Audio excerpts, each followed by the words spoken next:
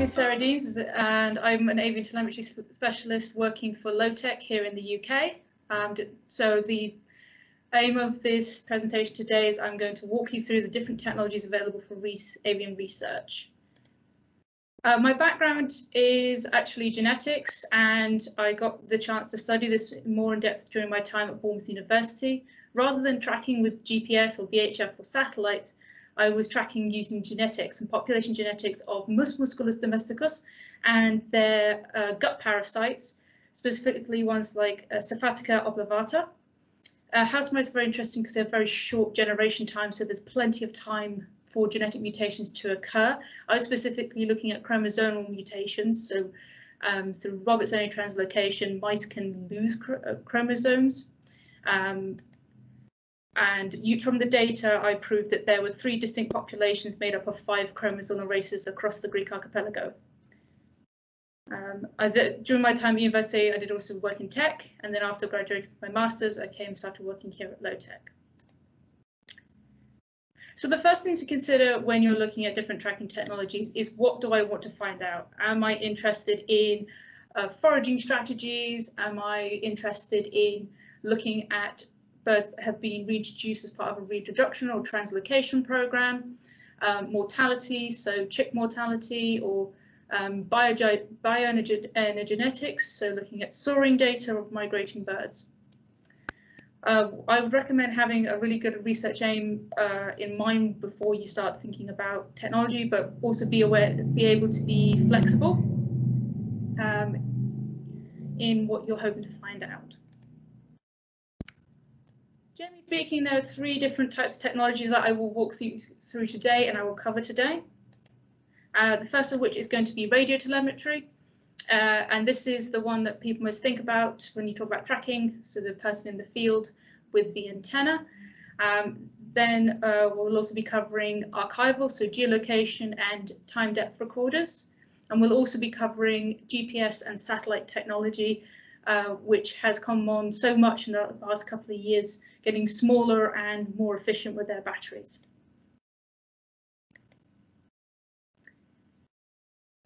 Another important, probably one of the other very important ones, is thinking about what species am I studying? So how much do they weigh? Nature is indefinitely variable, and that also applies to birds.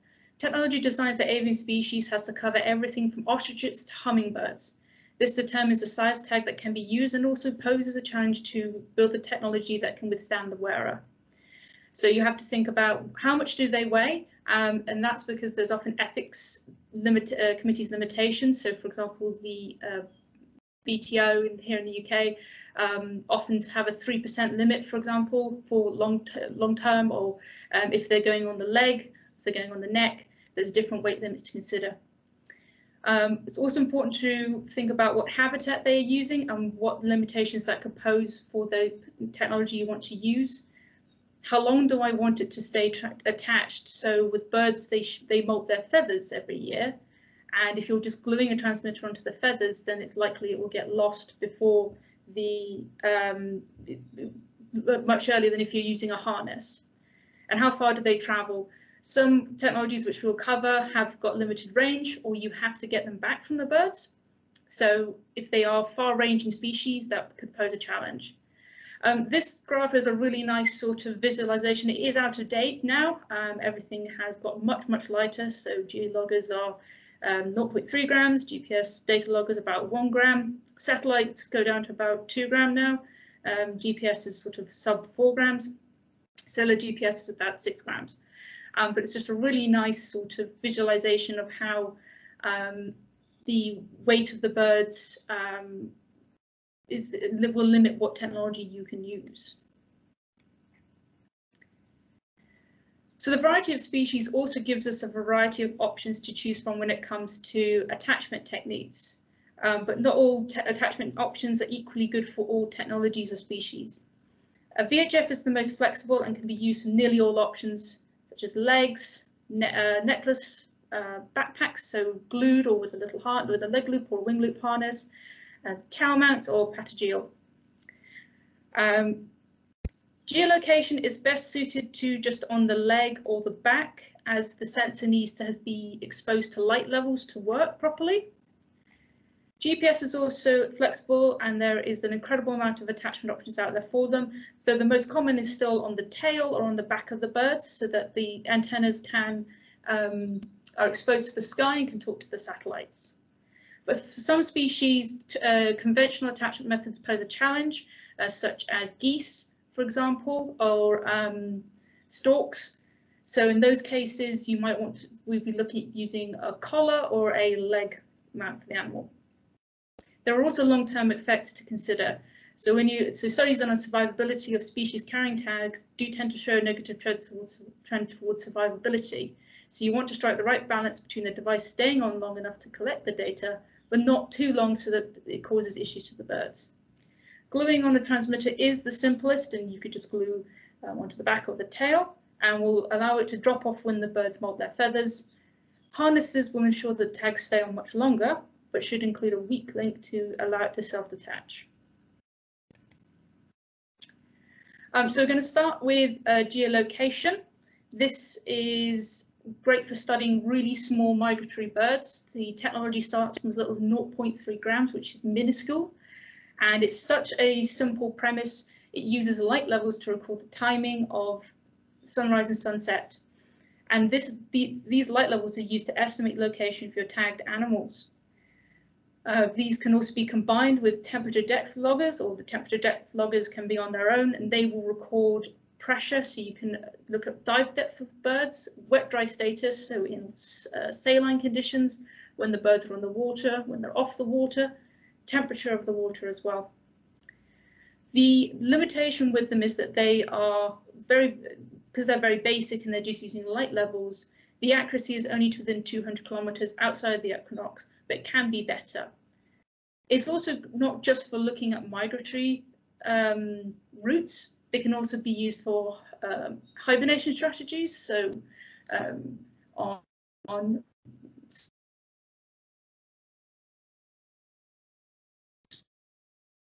out of buildings. How do I use it? How does it work? So in the northern hemisphere, daylight hours in the summer are typically longer in the winter, and so during the summer, the reading out from the geolocator will give you a time of sunrise and a time of sunset, and from there you can see the latitude, as it is always using UTC. Then you divide the hours of the day in two to give the time of high noon. High noon is not when your readings will be highest, as that depends on the bird's behaviour, where they're foraging in the undergrowth. So you divide the amount of daylight hours in two, and from that will give you your latitude, so your longitude, so where on the world that the birds are.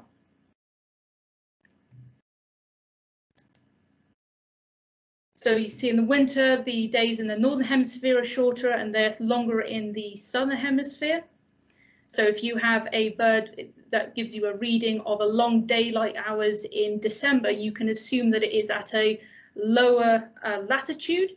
And if the longitude, so from dividing those hours in half, gives you a time of high noon at 3 in the morning, you can then place it on the Earth.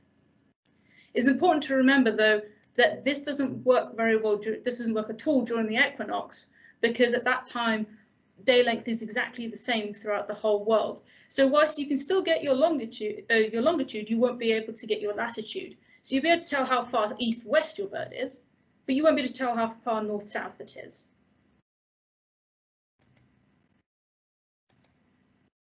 So just to recap upon the benefits and the limitations, they start from very lightweight, so they're great for very tiny species. They have long lifespans, and that's because they are just a very simple light reading device. So they are very efficient with their batteries, so you can get the smallest ones you can last for up to a year. They collect data every few minutes, so you get regular data collection and you get daily locations from them. Larger ones are waterproof, so they're great for birds that are in marine conditions, and they can be customized.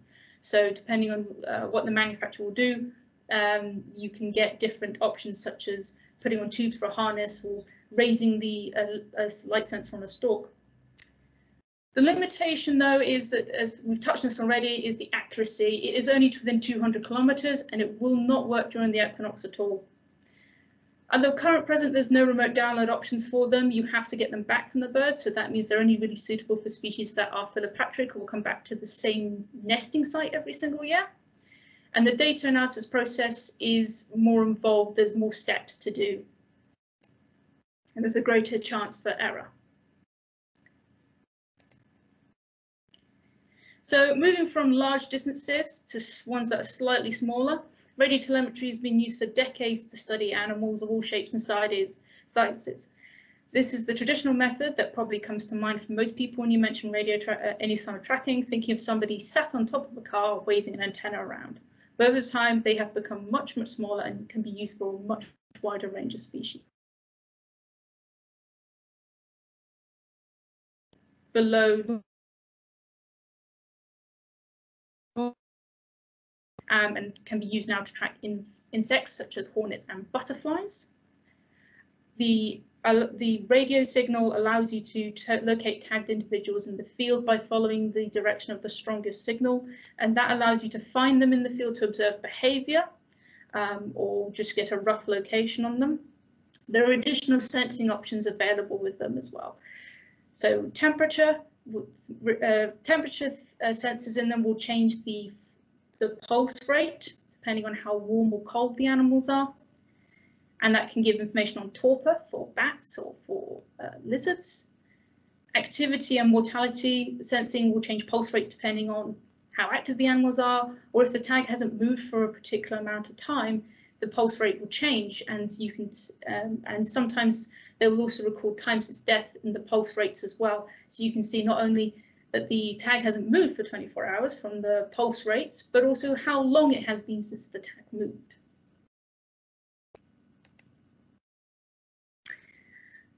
So how do I use it? Well, sometimes it is possible to track the tags to the source of the signal and just record a location by getting eyes on the animals. But at other times, this has to be done at a distance using a process called triangulation. I'm just going to demonstrate the basic method for you. So first, a researcher with the receiver and Yagi will detect a signal coming from a tag, and the bearing of the strongest signal is recorded either on a map, if you're doing all analog, or GPS. The researcher will then walk around to the other side of the habitat and take another bearing. Where those two locations intersect will be the location of your tagged animal. The more bearings that the researcher can get with this process will increase the accuracy of the location recorded. So I've just shown two here just for simplicity's sake.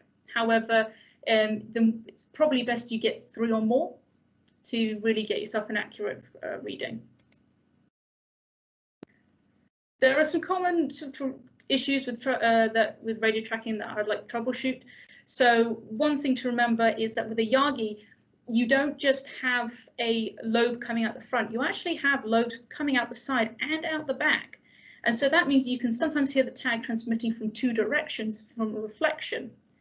The best thing to do there is just to turn your gain right down on your receiver and listen for the strongest signal. The weaker of the 2 signals will be a reflection. The other thing to bear in mind with Yagis is that the lobes aren't round. They're actually kind of a squashed ellipsis like this. And so depending on how you're holding your Yagi, whether that is horizontal or vertical, will change the beam shape that you're of the Yagi. So a vertical orientation, like this one, is greater for best for sweeping backwards and forwards to left and right to find the direction of a tag. Whereas a horizontal orientation, like this one, is great for sweeping up and down trees to find the height of the tag. The other thing is that a weak signal doesn't necessarily mean a tag is far away. It can also be due to the animal being in dense vegetation or behind a hill due to topography. When starting to take locations for triangulation, always try to get a good vantage points with as much elevation as possible. So from the top of the hill or even just raising your Yagi on a pole will really help you. It's also worth checking if you are getting weak signals to check your Yagi lead, because that we find can also be the source of the problem. So to recap on the benefits and the limitations of radio telemetry, they start from very small, 0.13 grams, so you can use them on insects. They're very customizable, and there's a lot of attachment options out there. These are very reliable.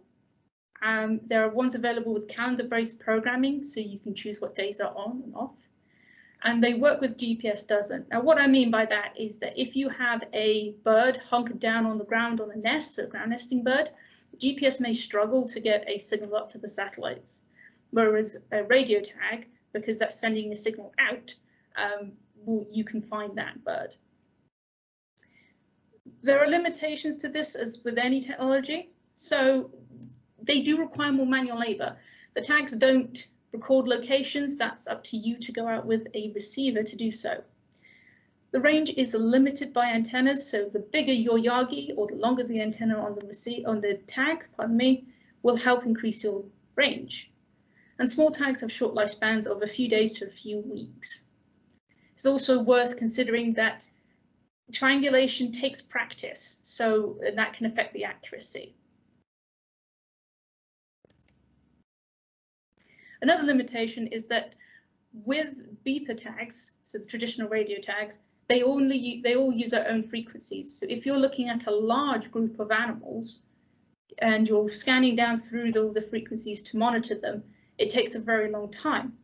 Coded radio tags get around this with a very clever and simple solution. They embed a code in the tags, like a barcode, and that allows them to all transmit on the same frequency. So you can have multiple animals within one location, all transmitting one frequency, and a receiver listening for all of the codes all at the same time. So it's great for large-scale studies or projects where multiple animals will be present at once, like a breeding colony or a bat roost. It's also great where you could do with a higher resolution of data.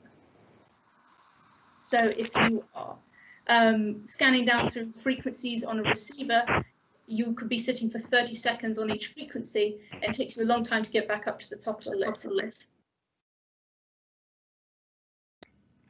These radio tags are also very lightweight. They start from as little as 0.13 grams and can be programmed to turn on and off, so they can transmit for certain hours a day and then turn off again. There's a lot of potential applications for these, and one way expands on sort of a basic having your radio in one place. So this is one possible setup. Is automated data logging, where a data logger is left out at a particular location, so in this case a tree roost, and will just record the presence and absence of individuals. And because they're all on one frequency, it's if a bat comes back and it's tagged on a frequency that the receiver just happens not to be looking at that time, it just comes back in and out really quickly, that event gets missed and it's a false negative. An extension of this, I hope you guys had a chance to have a quick look at their website, is the Motus network. This is just the location of the ones in Europe. It's very widespread across the US, and this has already been used to look at departure directions of birds on migratory stopovers and their migration routes across Europe and America. Each station has multiple antennas to record direction, but as they have larger antennas, they have greater detection range as well. In ideal conditions, they have a 5-kilometer detection range, but a 12-kilometer detection range with larger, so the big 9 elements. So I think this one has 1, 2, 3, 4, 5, 6, 7, 8, 9. So these are 9 elements, and these can go up to 12 kilometers. A 5-element one, so one's about half the size of these, you're looking at about 5 kilometers. And this is a really, really clever and simple system. So if you have an animal tagged over here in Germany, the tag gets registered with a database, the Motus database. And then if the bird passes a station over here in Belgium or here in the UK, that tag gets logged and the researcher gets notified that their tag was detected.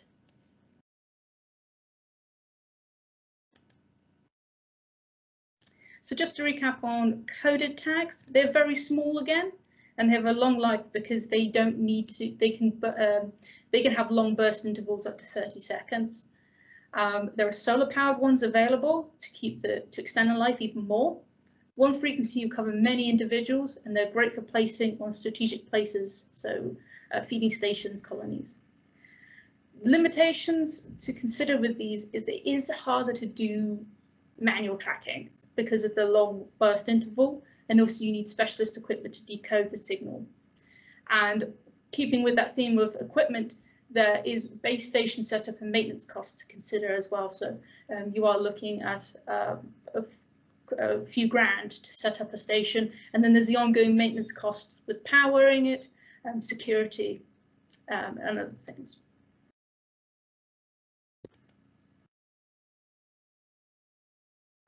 So moving on towards satellites, these are ones that in recent years have really come on leaps and bounds in terms of becoming nice and small.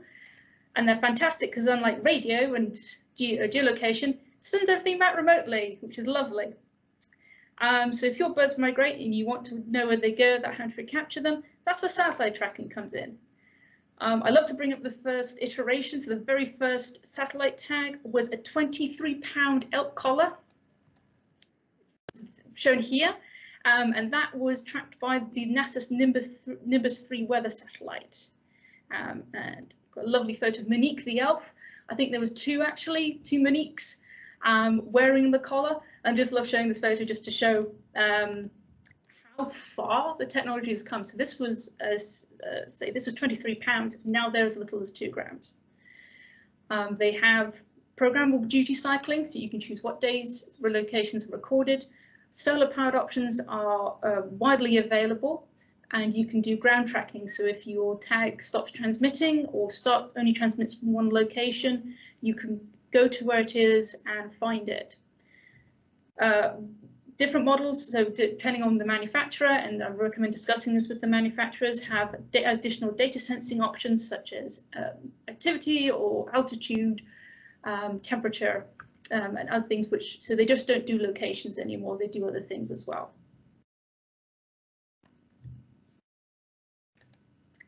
So how does this work? How does this amazing technology work? Well, a signal is sent from an Argos transmitter known as a PTT, which is detected by a satellite passing directly overhead.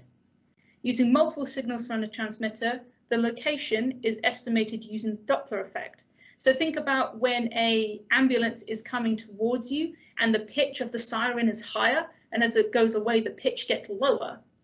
That is the Doppler effect, and that is essentially what is happening with a PTT. The calculated locations are then relayed back to a base station, and then can be viewed online from the comfort of your computer, which is actually really lovely when you think about it. This has been really useful for identifying wintering areas for birds with better accuracy than geolocation, and there's no need to retrieve the tags. So if you're looking at a species that is not very site faithful or has low recapture rates, this is where this technology really comes into its own.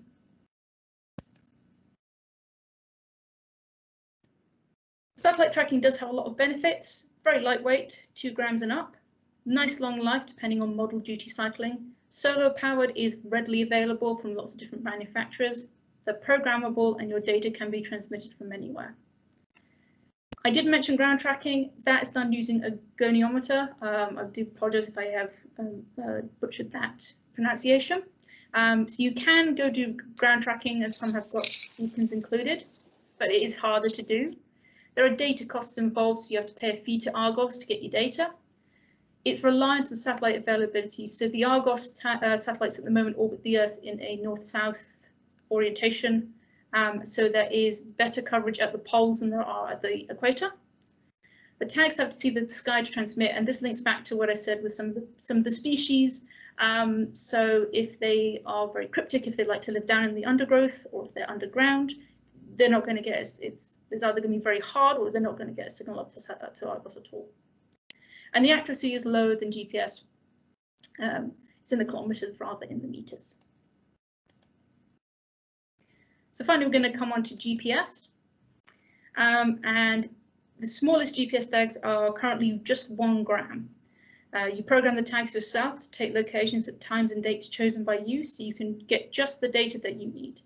The only data required is to catch the animals, fit the tags, and then in some cases, get the tags back to download the data. The technology has come on massively since it was first introduced, and now GPS tags can record activity, temperature, altitude, orientation, proximity to other tags, and even visual and audio data. This is just an example of the data that you'd get back from a GPS tag. So each of these dots here is a location recorded, and from there you can look at some really cool behavior. So this cluster of locations here would indicate this is a roost or a nest, and you can see foraging. So as it goes out over here, so this is a quarry, this is a heathland, this is an urban area. So this is just north of this is I think this is Upton Heath, just outside Bournemouth, and you can see foraging flights from this animal as it's gone out, gone round, and then come back again. And you'll see red locations. So these indicate locations that are less accurate or could be failed, and the processing of the data will flag up these for you. So it's quite hands-off when it comes to processing the data, which is lovely. So this is slightly different, still uses satellites, but slightly different to satellite tracking. So the GPS system is a system of 30 plus navigation satellites circling Earth. I've only just put 4 here, but there are 30 of them. We know where they are at all times because they are tracked from ground stations on Earth. The satellites constantly transmit the time of their onboard computer and the orbital data, so where they are, to Earth. A GPS receiver in the tag listens for these signals that are traveling at the speed of light. And it looks at the time of the tag of the signal being sent versus the time of the signal arriving. And from that, because it knows how quickly the signal arrives, it can then tell how far away from the satellite it is and therefore where the tags are. It's best to do this with 3 or more GPS satellites and the process is called trilateration. Because this process only needs the tags to receive the signals and record positioning data, they can be much smaller and lighter. It's more passive, so they get a bit more efficient with their batteries. Ideally, the accuracy is within 10 meters, but outliers are not uncommon. GPS has a lot of variety. So the most basic loggers are ones that need to be collected from birds to download data. Those are the very light ones, the ones that are about 1 gram. So when considering your project, can you recapture the birds? Is that not possible? There are multiple options for getting your data back remotely. So there are ones with downloading via radio, so UHF or VHF to base stations. Argos, so like the satellites, are using the Argos network. GSM using phone networks, or there's the Iridium system, and there's also Icarus, which is really exciting. I'm really looking forward to see how that project develops and where that's going to go. A GPS GSM is really popular because it uses a cell phone. It's one of the quickest ways to get data back to you. Argos and Iridium depends upon satellite availability and how the tags are programmed, how often they are programmed to send locations up to that network. So just to recap, start from just around 1 gram for a basic logger, customizable, flexible designs, reliable, smart programming. So there are tags out there that can change their programming depending on how active the animals are, where the animals are. So geofencing, if the animal leaves an area, the GPS fixed rate changes, or where the animals are. So if an animal goes closer to another one wearing the same tag, the GPS fix will change as well. That links into the additional sensing options, so temperature, activity, video and audio data. Solar powered is widely available and remote download, so the convenience of not having to get your tags back, which is lovely. Limitations is that you do need a clear view of the sky to collect the most accurate locations. So species that are cryptic can pose a problem. Uploading data can be quite power hungry. And that means that remote download options are still too heavy for tiny species. So for the bats here in the UK, for example, one of those where it's just not quite there yet. Some may require the additional cost as a limitation, but there is a greater reduced labour cost in comparison to radio. So to consider when planning out a research study. So I'd like to thank you guys all very much for listening to me ramble on about tracking technology. And I really look forward to having a discussion about answering your questions. All right, wonderful. Thank you so much, Sarah. That was such a great PowerPoint. That was so clear. I loved how you broke down everything into categories like that. Really good job. We have a lot of questions coming in. Wonderful, love it. I'm going to kick us off. We're going to change up the structure of this a little bit. We're going to have a moderator question first, and then we'll get into the audience questions. And this is partially because this is a topic I'm really interested in. Last year, I talked to a lot of people from the California Condor Recovery Program because we did an article series on how that program has grown over the past 3 decades. And a big part of that program strategy is all about tracking these condors with GPS and VHF units. And that's for population monitoring and for rapid response to incidents like lead poisoning, which is one of the biggest challenges that they face. So 2 things that these biologists mentioned in all of these conversations over and over was the future of integrating GPS and VHF into one wing-borne tag.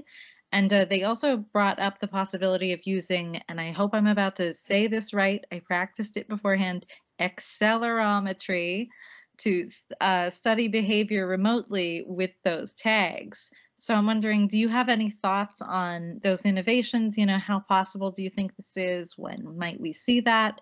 And are there any other integrations or alternate uses for biologging data that could change the way this tech develops? So that's a really interesting question. So to start off, GPS and VHF combinations are already in use, and you can get ones that are GPS, satellite, and VHF where they combine multiple technologies in one device. Accelerometry is also well used within tracking technology to look at animal behavior. But if you're putting it on the wing, that could pose an issue because it would always be, I know condors soar, so you could use that for looking at difference between when they're actually flapping or when they're soaring, when they're roosting. So that would probably require calibration on the part of the researcher when they get the tags. The tags themselves record X, Y, Z, or another one called obda. So they will look at the pitch of the animal, so if it's going up or down, whether it's going forward, or whether it's rolling. And some tags out there on the market already will change the GPS schedule. So if they sense that activity has gone above a particular threshold, they will start recording much faster. Or if it's gone below, it'll go slower, or vice versa. You know, it's flexible to do.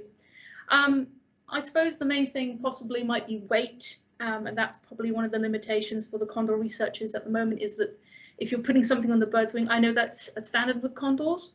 That's probably the limitation there. So that's probably where the technology is going right now, is making things smaller, lighter, and more efficient with their batteries. Okay, great, thank you. So we'll get into the audience questions. All right, so first we have Rob Sinclair, who says his mic may not be working. We'll see if he can get in here. Hi, can you hear me? Yes, go ahead, Rob. Yes, fantastic. First of all, fantastic presentation. Thanks, Sarah. My question was about the radio telemetry and the potential range that you can get from different antennas. I'm brand new to this, so can you just give me a sense of what's sort of the maximum range you might get? So if you're considering using radio telemetry, do think about what environment you're using it in and what species you are.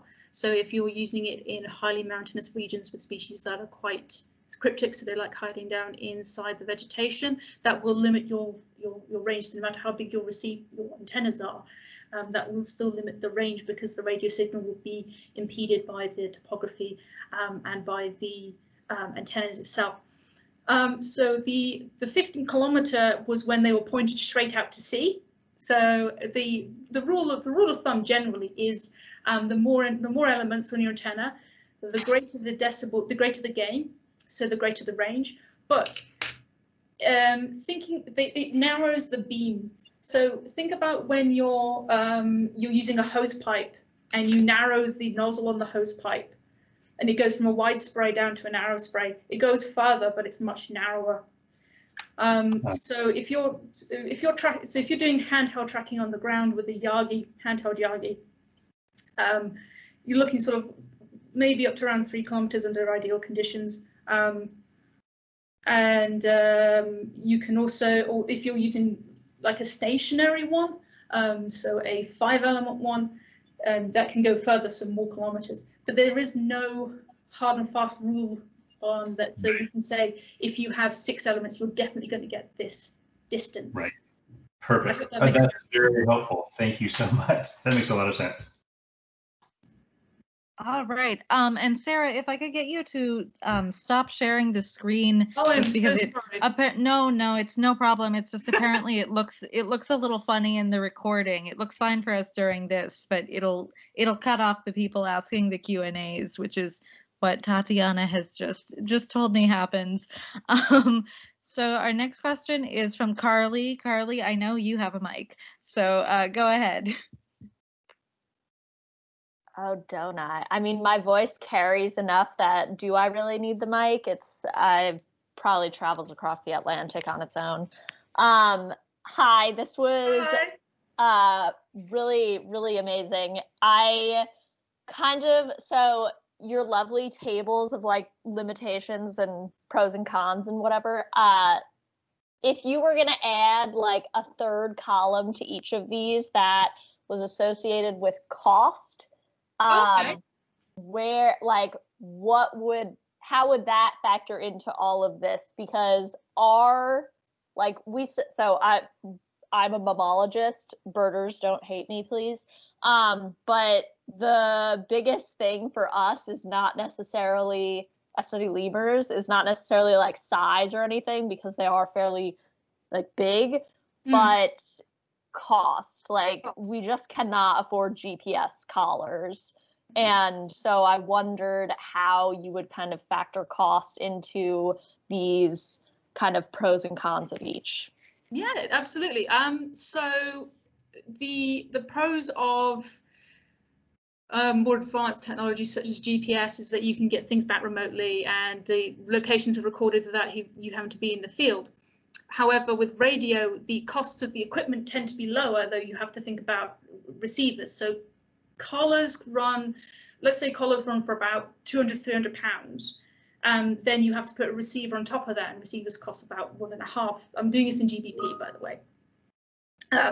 So depending on where you are in the world, different costs there. But then you have to think about the receiver. But then you also have to consider the manual tracking. So I'm just going to use a little bit of personal experience here. When we were looking for a tag that fell off an animal, and it probably took us a good 2-3 hours to find it under a bush. So when you're thinking about them, and you also have to, so if you're tracking, is it lemurs, right? Did I get that right? Lemurs, fantastic. You have to think about the manual cost of going into the field, getting into the field, tracking the animals in the field. And if you're in dense jungles like that, I can imagine that would also impede the signal.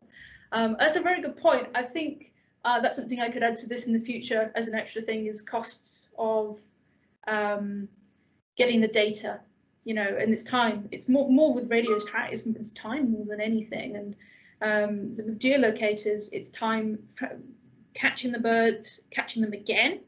The risk of you're not going to always catch all the same birds again. So if you put out 60 geolocators, you might only get 5 back, that kind of thing. So yeah, sorry, I rambled on a bit, but I hope that answers your question. No, yeah, that's super helpful. Do you, kind of as a follow-up, do you have specific like brands or companies that you would recommend for any of these kind of technologies? Well, I'm going to be honest, we make them, so I work for Lotek, we make them, but there's also other companies out there, so off the top of my head I can think of TechnoSmart, I just know the ones, I just know really the everyone says PathTrack, then there's Eco10, then there's TechnoSmart, then there is Microwave, CTT, so cellular tracking technologies in the US. And there's one beginning with V, who I can't remember off the top of my head right now. The other thing as well, if you're looking to see what technology is out there, is to look at publications that have used them, because in the publications they will tell you who made the tags, and there's also a growing community of people making them themselves as well. So sort of coming up with their own designs. And I think Nigel Butcher covered that in an earlier Tech Tutors session. Yes, I am like on the ecology conservation side of things, and don't trust myself. ATS Hollow Hill. There we go. There's some more. So I like the tech programming engineering stuff, just absolutely like, and so it's, yeah, good to hear kind of in plain terms, like what I basically just want, like, point me to a like buy page on the internet for something good, and like, let's hope. I cannot DIY nor trust myself to DIY anything. I mean, with that, I think it'd be worth definitely talking to the manufacturers, because I mean, we personally, I don't mind people just come to us with questions, and I'm sure neither of them do either. We'll come. Yes, I can see that someone else was putting names into the chat. Thank you very much for finding those. Do want to give shout out to the other guys who are also in this for us, who are also in the same industry as us. And I'd recommend, because there's not really a straightforward, you buy the tag and that's it. There's a lot of conversation back and forth between us and you as the researcher, because everything is customly done. So we're talking to you about the species, we're talking to you about what the species does, how the species behaves, because we want to make sure that when you get the product, it works and it doesn't affect what the animals are doing. Great, thank you so much. And thank you to everyone in the chat who's posting lots of other things. I'm seeing that Laura is coming up, and we have a Tech Tutors episode on that in a couple weeks. So we do. Thank you for the plug. It is on the 11th of February, I believe, is when that one is coming. So everyone keep an eye out for when registration for that opens, if you're interested. Okay, our next question is from Erna, who does not have a mic. So I'll go ahead and read this one out. So this person works at a raptor rehabilitation center in Indonesia, and they are planning to develop an affordable mobile-based GPS data logger to help post-release monitoring. So what they're looking to know is if you have any tips to make the battery last longer but still weigh under 30 grams for medium-sized eagles. And this is really focusing on at least the 2-week period of intense post-release monitoring.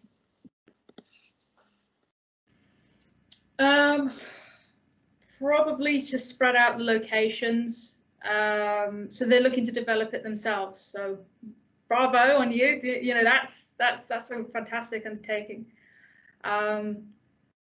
It would probably be, if you're looking something under 30 grams, the main thing there will probably be your battery. So you're not gonna be able to take very intensive schedules. You might have to spread them out a bit.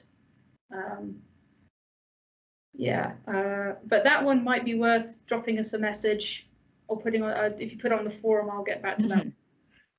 That's right. And I think because I can pass that one on to our engineers and see. I mean, my colleague Brian is also around in the chat as well. So, I mean, Brian, do you have any? Do you want to weigh in on this one, or? Yeah, Brian, if you'd like to jump in, and hello, Brian. if you've got a mic, feel free to come in and give us an answer. Come on this one, Brian, because I think you might have a. Yes, hello. Yeah, basically, there's two elements to a tag. There's the electronics and there's a battery, and there's the packaging actually, which is also very critical. So it's how you make it, how you protect it from the outside world and from the animal and from the elements. And getting them really small is not easy. You can't just go out and buy a module, and if you do the design yourself, you need to really know what you're doing. So getting below 30 grams, you could possibly do it with a sort of what we call an OEM module you just buy off the internet. And then pretty much as Sarah said, it's most of the power is used when you're actually taking a fix with GPS. So the more fixes you take, the more power you use. So the fewer you take per unit time, the longer it lasts. So that's getting the schedule right is probably quite an important factor. The other important thing is how you get the data back. If you use a store on board tag, so this is a tag which simply collects data, nothing else, that's the most energy efficient because all you're doing is receiving signals and processing them to get the data. If you want to retransmit it, you're then using more power to retransmit, and transmitters are usually more powerful than receivers. So especially if you're transmitting to satellites.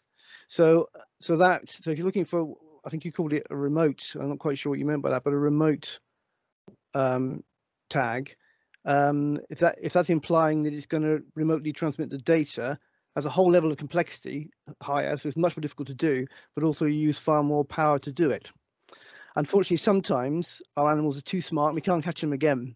So we don't have much choice other than to retransmit data.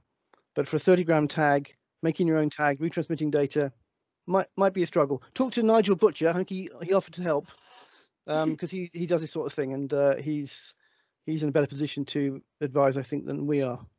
Is that okay?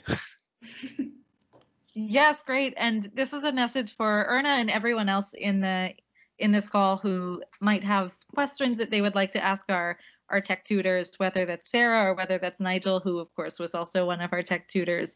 We do have the Tech Tutors forum, so you can always head over to Wild Labs. A link should be dropping to that in just a second in the chat. You can always keep these conversations going. If there's someone specific who you would really like to talk to in there, let us know. We'll make sure to flag them down and let them know that you're looking to get in touch with them. So we have time for about 2 more questions, depending. Oh, and never mind. It looks like Nigel and Jared are here in the chat right now. So let's see if they would like to jump in right now. We do have time. We've got about 10 minutes left, but sometimes these episodes run over. So if everyone is happy to stick around a few extra minutes if we happen to run over.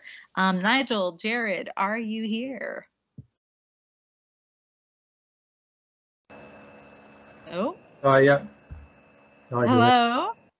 How are you? Yes. I mean, as Brian said, there's kind of OEMs and things out there. I mean, you can do bits and pieces yourself at kind of the realms of 30 grams. The specialist companies like Lotek, or Sarah's representing there, do a lot of the smaller stuff. But yeah, if you kind of know a little bit yourself, you can find things in the realms of those. And yeah, kind of like for bigger raptors and livestock and things like that, you can kind of build yourself one. But it's very important to obviously test it properly, and then the housing, the weatherproofing it is important as well. So yeah, that can add weight. So you have to think about it once you at the bottom end. Some of these little things, the small grams or two soon add up. So you kind of sometimes lose that what you want to put in solar or battery to produce what you want. The 30 grams will soon be swallowed up. So you need to consider that, and get all your individual bits weighed up and assembled, and then see what you got to work with for the solar and battery element at the end and the housing. Yeah, absolutely. I mean, there's some that people do themselves. I'm just trying to remember the I Got You GPS is quite popular for people in the seabird community, and they will get those. They repackage those. Those have to be got. I think those ones you have to get them back from the birds. There's other ones people will take pet trackers, for example, and they'll take those apart and put them back in their own casings. But I mean, I was thinking like a normal cat tracker is about 50 grams, but you could probably strip away some of that and start with just the bare bones. We also have another expert here. I think she's still here. Virginie from, I always feel like I'm about to mispronounce this. Zurius. Hello. Are you? I keep putting people on the spot. I know I see her. She is here, and she is an expert on developing this kind of technology. We did a case study with her last year as well. So if she would like to jump in, feel free to turn on your mic and camera if you're prepared.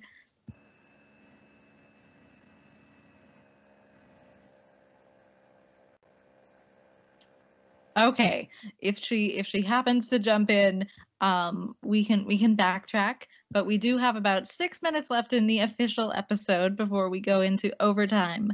So I would like to ask a couple questions from our Eventbrite registration questions. I don't believe any of these people are here, but this is a good chance to let these people catch up later in the recordings. So one of these questions just really captured my heart when I saw it. And I think this question is important because, you know, sometimes these calls are very expert level and it's people who are looking to develop these big projects. And then sometimes we have people who are coming for sort of more personal projects and people who are looking to just test out this technology for themselves for the first time. I don't know this person's story. I don't know why exactly they're asking this, but the question is, can I track my goose live on my laptop and phone? And to me, this sounds like maybe it's someone who is just trying this out. Maybe they've got a goose, one goose that they would really like to track. This might be their first experience with tracking technology. So is there anything that this person could try out, and are there capabilities for someone to use personal tracking technology for one animal on their own devices? So if this is a pet goose, I would recommend pet tracking, but the consideration is how you're going to attach it. Geese are quite difficult when it comes to attaching them. Maybe it is a very malicious goose. So you could use, so there's the casing, so you have to make sure that it's goose proof from, not just from the goose itself, from its environment, it's going on the water, so you have to make sure that it's waterproof. You can, in short, yes, so there are ones out there. So for Marshalls are another company who makes stuff more for raptors, so their stuff is more in real time. So they're designed for areas as well. I do forgive me, Virginia, for not listing you earlier. Those ones you can track in real time from your phone or from a computer. And that is something people do want, obviously, because it means you don't have to go out, you don't have to get any specialist extra equipment. So for that, if it's a pet goose, I'd say pet trackers, but consider repackaging it in something that's goose proof. All right, very good, goose proof. And so our last question that we're going to close with is quite a big one from Rob, and I'd kind of like to tag team this one with you, Rob. So go ahead, and then I'll add on. We'll take this one together because I have some questions too about the future. Hi, Sarah. Great talk. Yeah, my question was just a sort of a future gazing question about where you see the technology heading in the next 5 years or so. Oh, I'd love to see it go smaller. Brian, you're also welcome to weigh in on this one as well, if there's any way you want it. Because yeah, Brian has been in. How long have you been tracking, Brian? I wouldn't like to say. For about 40 years, I suppose. Yeah. Do you want me to answer, Sarah? Hmm? Yeah. So do you want me to answer? Yeah, it's all guesswork anyway, isn't it? In short, mine would be smaller. That's where I'd like to see smaller, it. yeah. Smaller, lower powered, more sophisticated. Yeah. I mean, the tracking technology for animals is really driven by these things.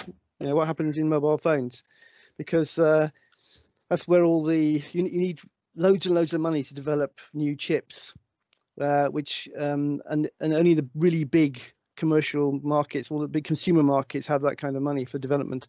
So we rely on chips that are developed for that purpose, and then we use them in tracking tags. But somebody asked earlier about accelerometers, and there's also things called magnetometers, which are essentially like compasses. And you imagine a tag which contains not only GPS but also a compass which can sample the direction of the bird, at 1 second intervals or even faster, plus the accelerometer which measures the orientation of the bird, and you've got some fantastically detailed data about the really fine scale movements of the bird, so you can detect every wing beat and every footstep. I think that is going to be very important in the future. Not just knowing where the bird is, but knowing exactly what it's doing, every twitch of a wing. that would be really exciting. That's already available. The trouble is, it creates masses and masses and masses of data, unbelievable amounts of data, and they're all on the tag, and you've got to get them off the tag. And transmitting, you need huge bandwidth if you're going to retransmit. So these things are usually confined to store on board tags, where you have to get the tag back, which is quite difficult. So I'd say that's the future. Accelerometers, 3D accelerometers, 3D magnetometers. That's watch out for that. All right, and assuming that problems like connectivity and problems like making things as lightweight as they need to be and actually getting the data off of these things, assuming in the next decade those are solved and we have easy solutions. I don't know if this will happen, but assuming it does, what would your dream tracking system look like if you could design something yourself that has all the features you could want and you don't need to worry about any of these common problems? Yes. Sarah, do you want to answer that one, or do you want me to do I think it? it would just be something that's kind of almost like the little thing that you put in your keys that when you whistle, it makes a noise. Yes. I'd love something that'd be really fun, or something almost like a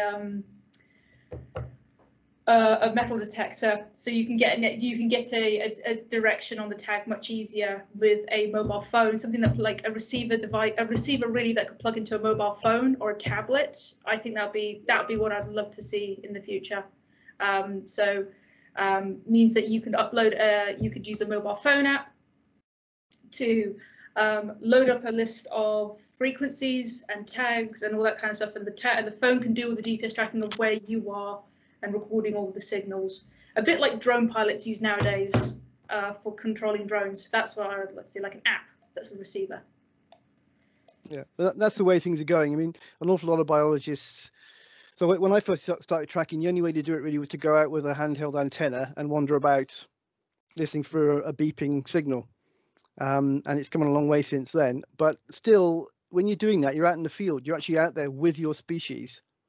And there's a lot to be said for that. And most of us who are involved in this, we really love the field work. So it's a double-edged sword when modern technology allows you to get all your data directly to your computer without going out in the field. You miss that bit. You miss the bit of going out in the field.